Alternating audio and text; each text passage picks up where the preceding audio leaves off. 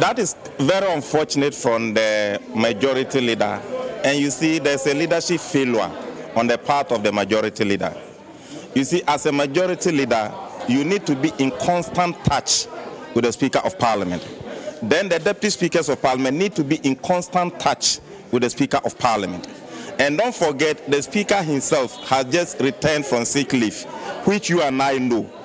And as a result of that, when he sits, he's at times hand over to the Deputy Speakers, which he did yesterday. Yesterday, the Speaker himself was here. We were at conclave. Where was the majority leader? We in the minority were here at 9 o'clock for business committee to proceed. Where was the majority leader? You have brought your budget to Parliament. You have brought your financial bills to Parliament. You have a major policy bill to Parliament. You left all this and went to Kumasi that you were going to do political party meeting, party activities.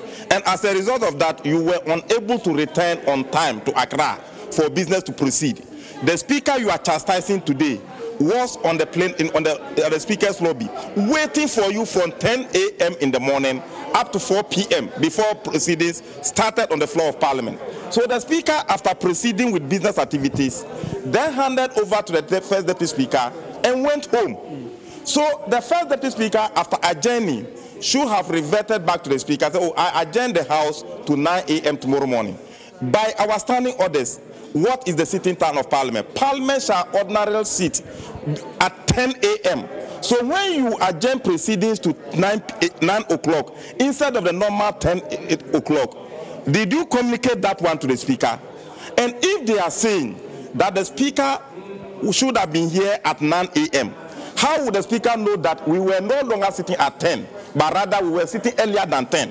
Who communicated that one to the Speaker? Put that one aside.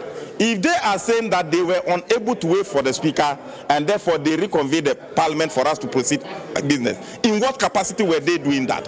Let me be very factual with you. There is only one Speaker of Parliament deputized by 2 deputies. If the Deputy Speakers adjourn Parliament to 9 a.m., it should have been the responsibility of the Deputy Speakers to communicate that one to the Speaker of Parliament. Oh, Mr. Speaker, this is what happened. And there was confusion and disorder. As a result of that, we adjourn sitting to 10 a.m. in the morning. And even that, once you do that, you have to convene leadership meeting so that the 2 leaders on both sides, we would have met this morning.